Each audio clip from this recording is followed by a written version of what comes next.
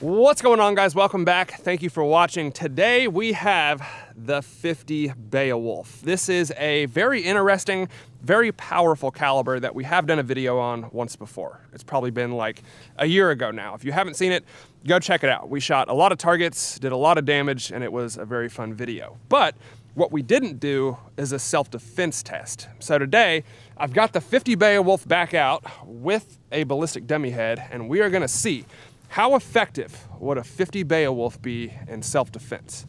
Let's do it. All right, guys, here is the rifle. This is the Alexander Arms 50 Beowulf. Last time I checked, there weren't too many companies making these rifles. I've really only seen Alexander Arms. It takes 10-round mags, and there's the cartridge. The 50 Beowulf has many uses, but it was primarily designed to be an engine stopper at vehicle checkpoints because of its ability to defeat hard barriers and not be affected by it. So, it's obviously a beast. I don't have too much ammo left. I shot most of it in the first video, so I'll just go ahead and shoot one round to show you guys how powerful it is. Then we'll start shooting stuff with it.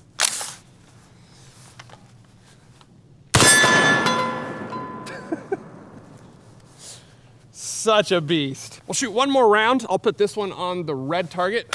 I'm trying to figure out where the 0 is on this thing, so I know where to hold when we actually shoot stuff with it. Going for the red target.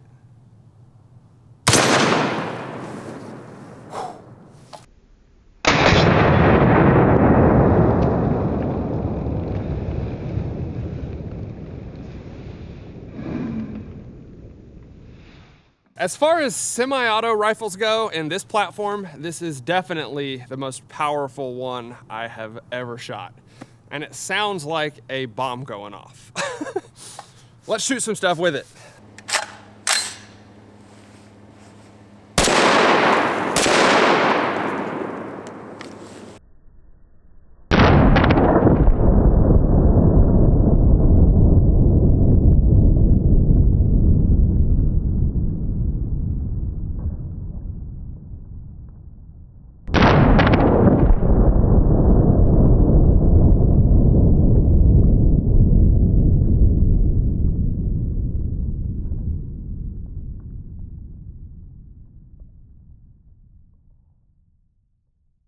All right, we just got a couple targets here, a pineapple and a watermelon. So we'll hit these with the 50 Beowulf, then we'll do our self-defense test. The ammo we're using is the 300 grain FTX.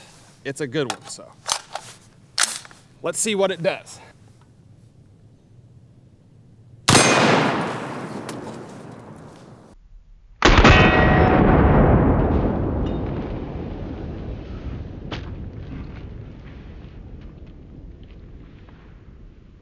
That doesn't happen very often with pineapples.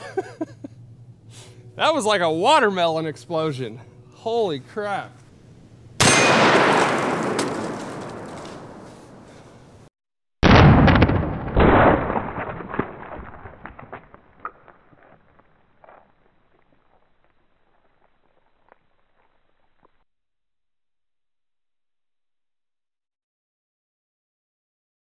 And let's try the watermelon. It's gonna be tough to beat the pineapple, but we'll try it.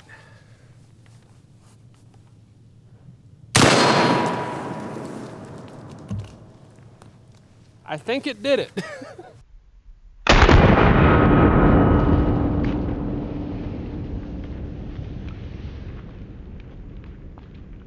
It quite literally just vaporized it into mist. Man, the 50 Beowulf is no joke.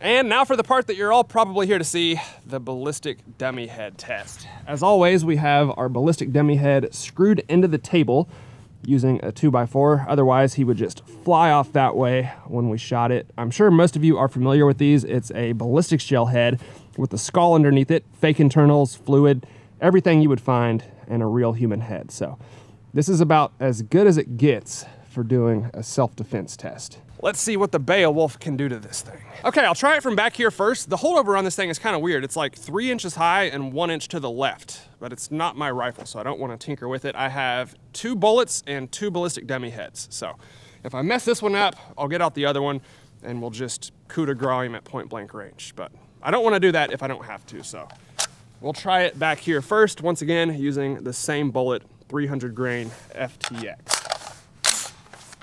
Try to get my holdover right.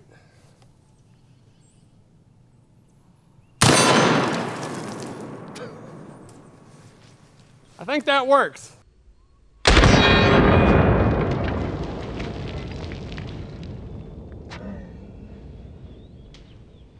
Well, I don't even know where I hit that thing, to be honest, because it's all just completely gone. It really is crazy when you get out these big calibers.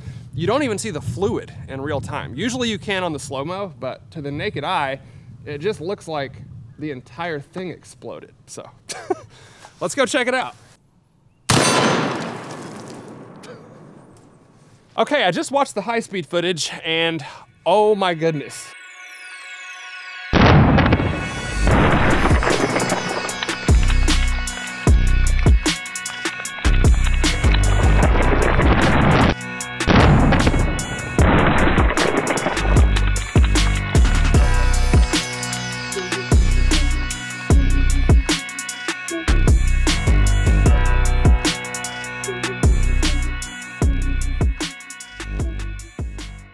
I have done a lot of these tests at this point.